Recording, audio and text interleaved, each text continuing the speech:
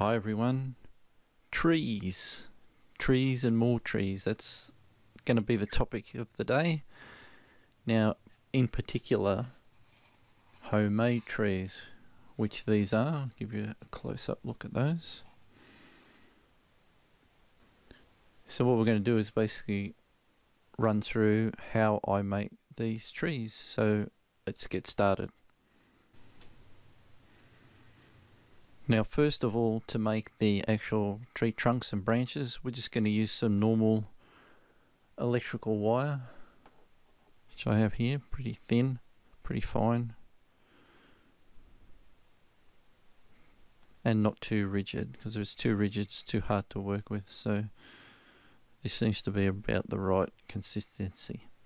And we're in N-gauge, so we're not making massive trees, we're only making, relatively small trees out of this wire.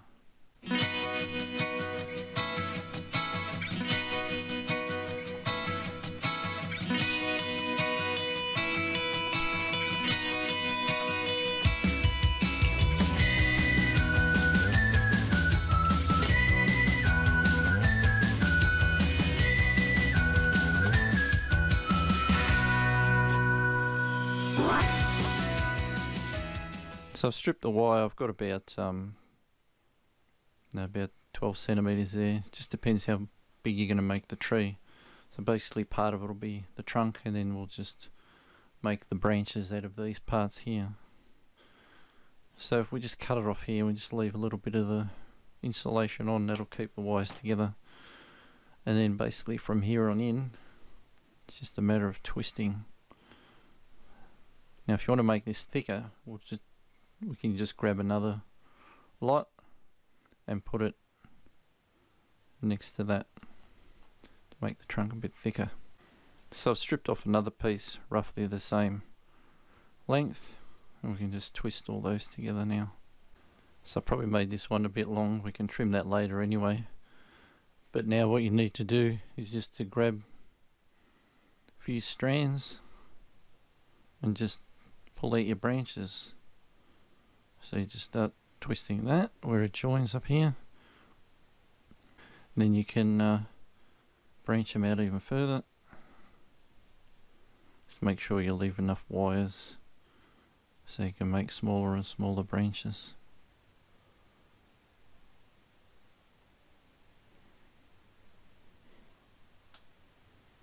So there's just lots and lots of twisting of wires.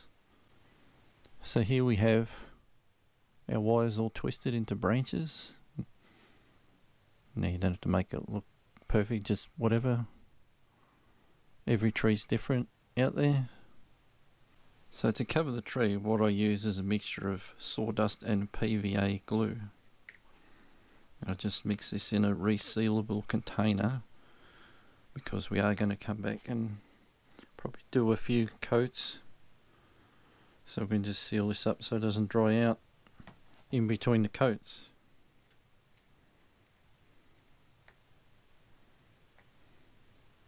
So we'll just mix that up. You don't want it too thin because then it'll run everywhere. So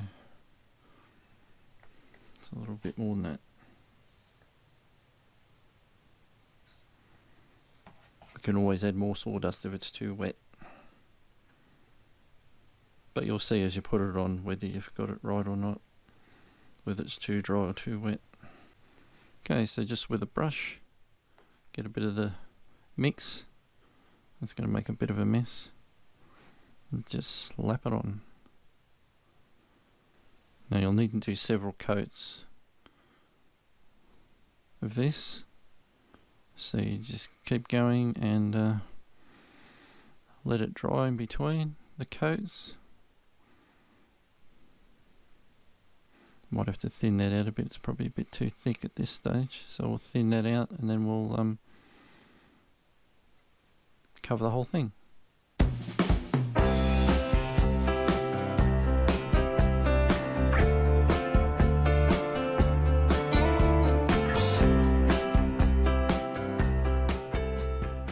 Okay, here we are. We've put our PVA and sawdust mix on there, like you saw. So we've put about 3 coats on there now.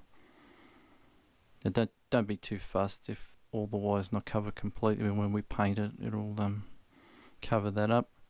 But you just want to get enough on there so you're happy with the textures on the branches and the trunk. So that's what it looks like. Bring it up close.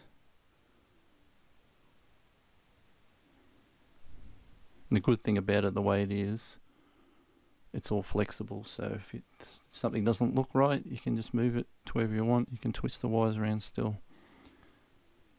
So now it comes time to paint it in the colour of your choice. Now try and use a matte paint. You don't want to end up with a shiny tree, I guess. So you can use the acrylics here. I've got several different colours. You can use browns, or you can go the grey, or whatever you want to do. I might try the what have we got here? Brown earth. Got burnt sienna as well. So you basically just try, and whichever one you want to do, whatever colour, it's fine.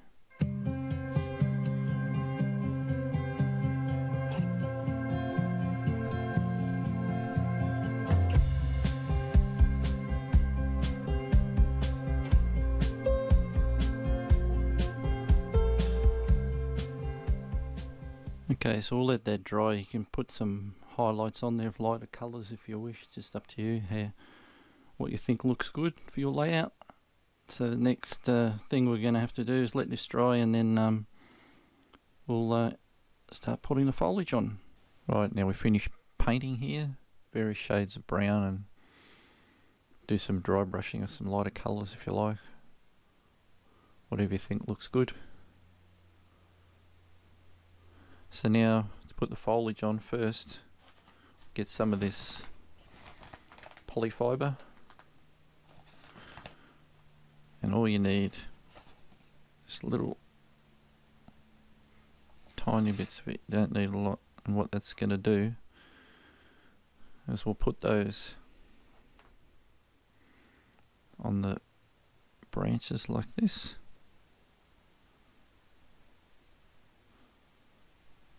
Then we'll use some spray glue or hairspray to stick those down. We'll do that first. So just put little clumps of that around. You can trim all the excess bits later on if you like. So just put little clumps of that on the branches. And like I said, we'll give it a spray with some glue or hairspray. And then from there we'll put the foliage on. So we'll just go and finish all that.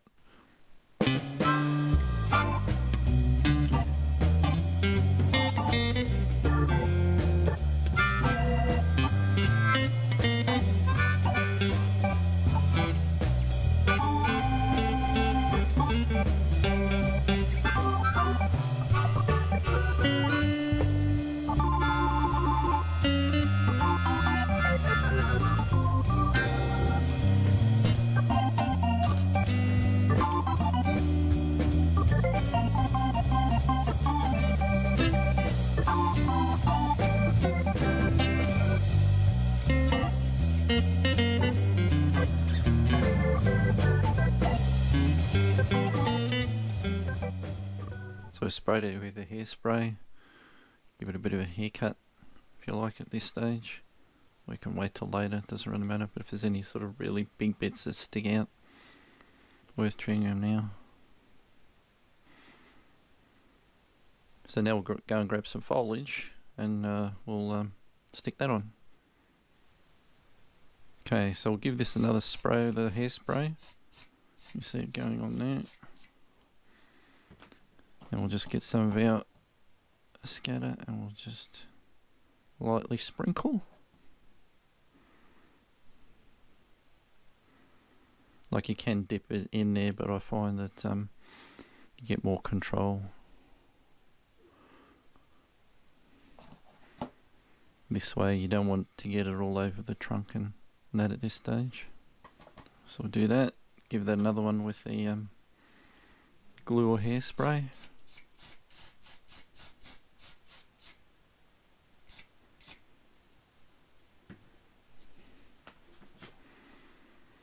So then you can even leave it like a single colour, or you can put little flower things on, but I think I'll get another, maybe a lighter or maybe a darker green. I'll just grab that and we'll put a bit of that on as well.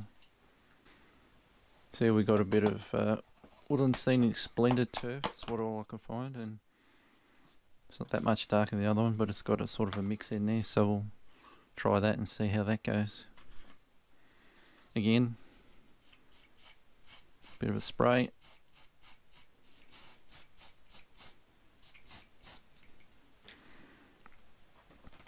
And then grab a bit turf, scatter, whatever you got.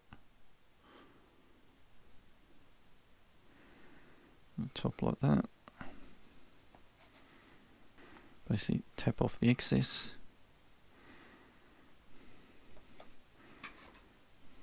And we can give that another spray again, just to seal that off.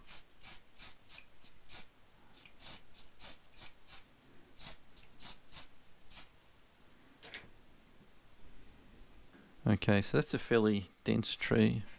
I've done that way, like this other one I've done. You can just put little clumps of the fibre on individual, or you can just cover the whole thing like that. Just depends what sort of tree you want to do. And then we can go around and trim those bits off there that we don't need. Just go around, trim off whatever you want to trim off. So that's it. So I hope you enjoyed the video. It inspires you to make your own trees. And thanks for watching once again, and we'll see you soon.